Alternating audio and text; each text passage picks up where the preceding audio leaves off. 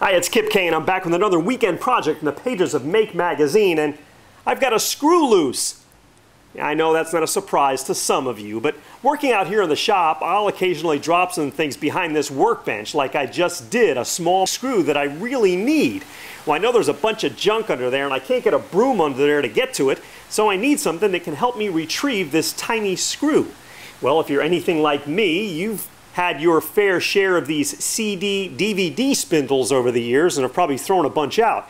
Well, don't do that because there's a lot of cool projects out there like a mobile bagel transporter or a toilet paper roll holder. Well, on today's weekend project, we're going to use this CD spindle and some other things to make a lost screw finder. So join me.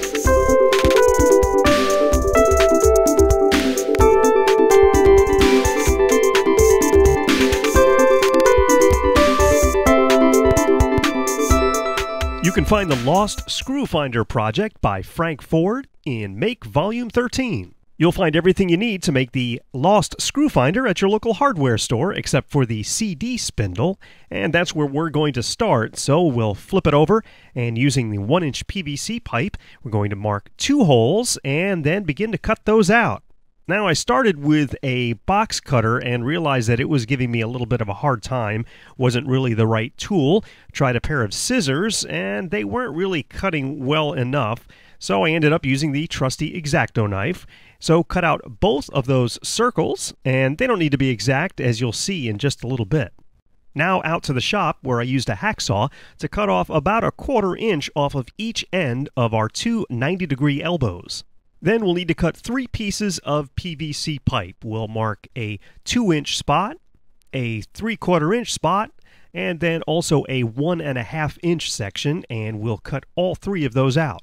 Then we'll be using some PVC cement, and we'll apply some to the 90-degree elbow, the one end that we cut, and we'll insert our 3/4 inch piece of PVC pipe, and we'll fit that piece through one of the holes in our spindle, and then secure it on the inside with some more PVC cement and one of the 1/4 inch rings that we cut off earlier. And that will be our intake port. And now it's time to glue together our other 90-degree elbow, our 1.25 inch piece of PVC pipe, and again, that will go through the other hole on our CD spindle, and it will be fastened by our second 1/4 inch ring.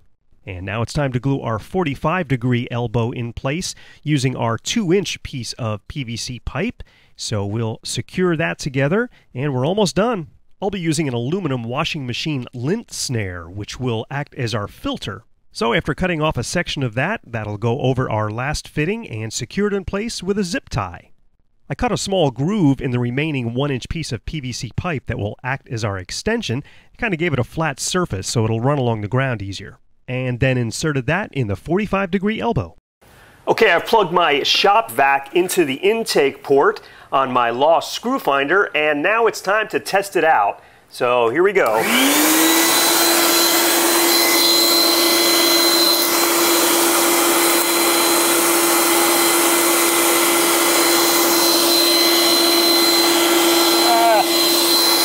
Well, I got back under there as far as I could, so let's see what we've got here. And, well, look at that. There's my screw right there. And also I found a bicycle valve under there too. So some of the bigger pieces didn't go through the screen, but the smaller pieces will go through the screen, and at least it captures them in this small container instead of having to dig through your entire shop vac. So the only other thing that you might be able to do with this Lost Screw Finder is, what about putting some magnets, gluing some magnets on this center shaft? That way, it would stop only magnetic parts. In this case, this was a non-magnetic screw. I could have gone under there with one of those extended magnets and kind of hunted around for it. Of course, that wouldn't have cleaned out under my cabinet either. So that's how to make a Lost Screw Finder, and we'll see you next time with another weekend project.